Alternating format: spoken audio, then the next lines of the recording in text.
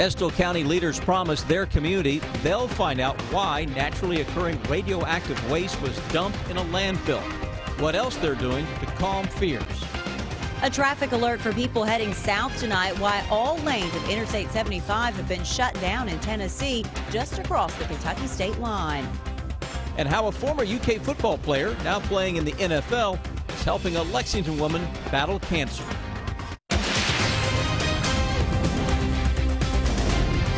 This is WKYT News at 11. Good evening. The weekend is here, and it looks like some milder weather will be moving into the bluegrass. We could even have an early taste of spring. Chief Meteorologist Chris Bailey joins us now with your no-wait weather forecast. Hi guys, that early taste of spring just rolls right off your tongue on a Friday evening. Welcome to the weekend. Current temperatures generally into the low and mid 30s. Most of central and eastern Kentucky cloud cover from earlier going by the wayside, taking those snowflakes on out of the bluegrass state as well. Broaden out the view a little bit. One more little batch of some high clouds to go through tonight. But look what is coming in. Our weather's coming from the southwest, and there isn't much out there to the west or south of Kentucky. That's much better weather that rolls into town as we go into our Saturday and our Sunday. Chilly start to the day. We make up for it into the afternoon as temperatures hit the low 50s across all of central and eastern Kentucky. That'll be a good-looking afternoon with a mix of sun and clouds early, then mostly sunny skies coming your way during the heart of the afternoon. Focus of the forecast when I come back at 11:11 will be on how February is going to be ending on a nice note. But guys, we look ahead toward early March as well. We'll let you know if it roars in like a lion or prances in like a lamb. That's in a few minutes. Chris, thank you. Now to a developing story that we're following for you in Tennessee tonight. Police and highway crews have shut down Interstate 75 just south of the Kentucky state line. Police say a rock slide this afternoon closed the northbound lanes near exit 141 in Campbell County. That's between Jellicoe and La Follette. Tonight, police also closed the southbound lanes in the same area as a precaution. Southbound traffic must exit at Jellicoe, then follow US 25 West or another route down to exit 141. Highway leaders say it could take 2 or 3 weeks to clean up this rock slide in the northbound lanes. And that will be a mess for sure. You can only imagine.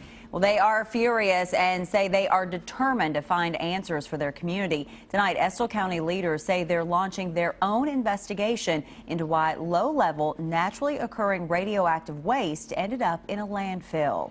That waste, which was from out of state, was dumped illegally. This afternoon, Estill County's judge executive announced a plan of action. Garrett Weimer has our top story at 11.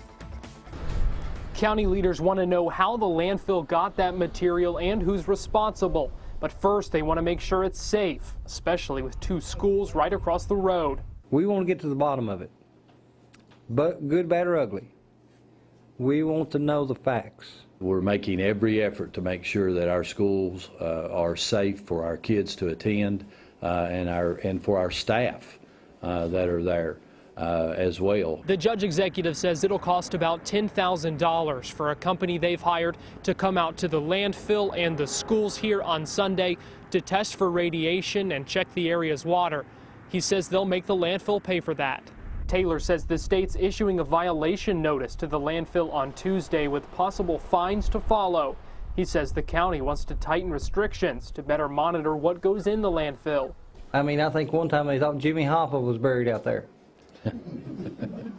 I'm serious. And there's no telling what's in it, and that's the reason we want to look and try to focus toward trying to come up with some equipment to make the landfill purchase that examines every truck that comes in there, every vehicle that can scan it like an x-ray. Taylor says he also wants to know why the state never told the county that they were investigating. In Estill County, Garrett Weimer, WKYT. Estill County leaders have scheduled a public forum to answer questions from the community. It is at 6 o'clock Tuesday night at Estill County High School. New tonight, we have learned Republican presidential candidate Donald Trump will be spending part of Super Tuesday in Kentucky. The GOP frontrunner is planning an event Tuesday afternoon at the Kentucky International Convention Center in Louisville, and it will be open to the public. A dozen states will hold primary elections on Tuesday, but Kentucky is not one of them. The Kentucky Republican caucus is a week from tomorrow. And another Republican presidential candidate is coming to Lexington on Monday. Ben Carson will attend a We the People town hall meeting at the Lexington Hit Center on Ruscio Way. The event runs from 10 to 11 Monday morning. It's also open to the public. New tonight, Lexington police have arrested a man they say attacked a Good Samaritan who tried to help him. Police say the woman was driving down Richmond Road near New Circle when she saw a man on the side of the road grabbing his chest and falling to the ground. She pulled over to help, but police say the man started attacking her. Someone else driving by called 911. Police say they think the man was on drugs. He's been charged with resisting arrest and public intoxication. They say the victim wasn't seriously injured. Police say she didn't want to press charges because she thought the man was mentally ill. New tonight, state police are investigating an officer-involved shooting in Bullitt County. It happened late this afternoon in Shepherdsville near some apartment buildings. Shepherdsville police say they were called to the area for reports of a man firing shots. When they arrived, they say the man fired at them, so they fired back, hitting him. Police say he was taken to a Louisville hospital, but his condition isn't known. No officers were injured. He now plays in the NFL, but a former UK football player was back in the Bluegrass tonight to give back to the community. While Avery Williamson signed autographs, his visit had a special meeting for a Lexington woman battling cancer. Monique Blair has the story new at 11.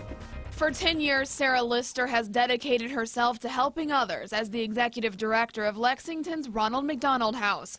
But on January 5th, Sarah received some news that changed her life. They called at 7 o'clock at night and told me that I had acute myeloid leukemia. Because Sarah has a very weak immune system, she has only seen her 3- and 8-year-old sons a total of 5 days since her diagnosis.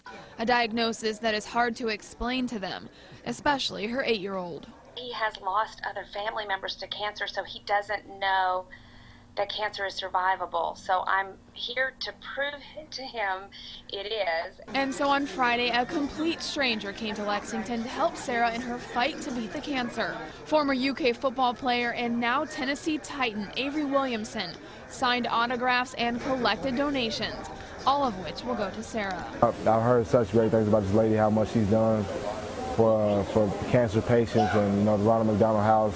And it's really awesome, to see people come up to you and just thank you for helping her out. And although she couldn't make it to the signing, Sarah's 2 boys did, proudly representing their mom. We would like to give you this Team Sarah shirt. Well, thank you very much.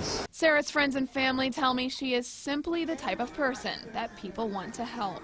I mean, you could go up there right now, and no matter how bad she's feeling, she's going to know what you did today or how you're doing. It's not about her. But tonight, it was about her. I'm going to pay this back one day. I really am. So watch out, Lexington, because I'm coming back to help a lot more people one day. Lexington, Monique Blair, WKYT. And we know she will. She is a great lady for sure. Sarah Lister needs a bone marrow transplant. The money raised tonight will help pay for her medical expenses. New tonight, the National Corvette Museum in Bowling Green wants to add something new for its visitors. The museum is planning a car preservation section to show visitors how Corvettes are cared for as they get older. Visitors will see work in progress and be able to ask questions of people working on cars. Renovations will be needed to make the new section happen. The museum hopes to raise $100,000 for it.